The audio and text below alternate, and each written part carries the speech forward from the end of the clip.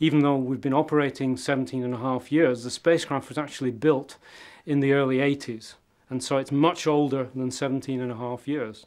And so if you think about that, that's been a tremendous piece of engineering that's been given to the scientists as a tool to use for their exploration. It's been fantastic.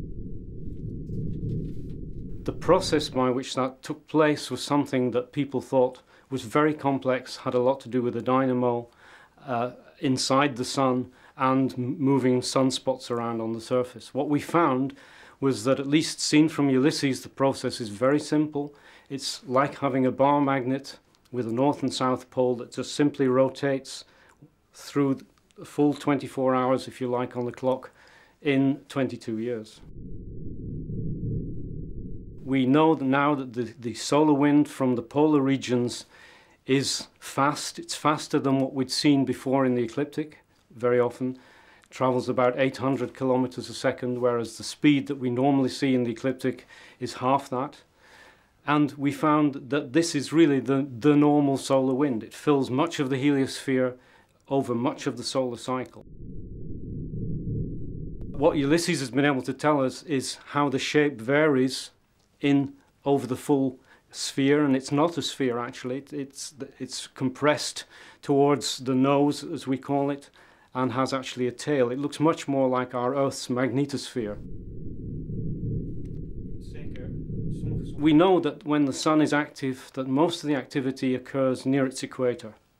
And we assumed that the radiation coming from the sun, which is potentially harmful to astronauts and can damage spacecraft, came to us more or less also from those regions. By going outside of the plane of the ecliptic with Ulysses, we've seen solar storms and their effects at high latitudes over the poles everywhere. So we know that these solar storms are directed, can be directed anywhere. On the large scale, of course, we're all moving with the galaxy. The Earth, the solar system, the heliosphere are located in one of the, or outside one of the arms of our galaxy. So we are all moving, and even the material around the heliosphere is actually a wind. So there are different clouds moving past the heliosphere, and it's quite a turbulent environment which we live in. We don't feel it, of course, here on Earth. We only feel terrestrial wind, but it's equally dynamic as our own weather. At that point, we got the power supply had decayed to the point where we needed to do something quite rigorous, and that involved turning off our main transmitter. The intention was for a few hours a day, switch it back on when we needed it to transmit data, and switch it back off again outside of the communication passes. Unfortunately, we tested it the first time, switched it off, it never came back on. I think the key thing with Ulysses is going to be its breadth. We've learnt certainly about the solar wind and the heliosphere in 3 dimensions, and in fact in 4 dimensions if we include time, because we've covered almost a full solar magnetic cycle, almost 22 years. But Ulysses has taught us not just about our heliosphere, but about its neighbourhood, and even about something of the origins of our universe, because we've been able to measure types of material and properties of interstellar particles which were never measured before. And using those measurements, we've been able to look back in time, if you like, to almost the start of the universe.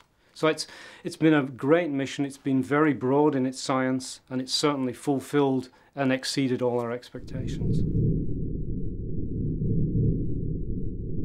It's like saying goodbye, obviously, to an old friend. It's sad, but you've had a fantastic adventure together, and it's seen me personally develop from being a young student through to a grandfather, and seen many other changes in the way we do business in Europe in space. And so it's really been a companion over those 30 years, and so it's sad to say goodbye, but it served us well, and certainly lived up to its mythical namesakes reputation.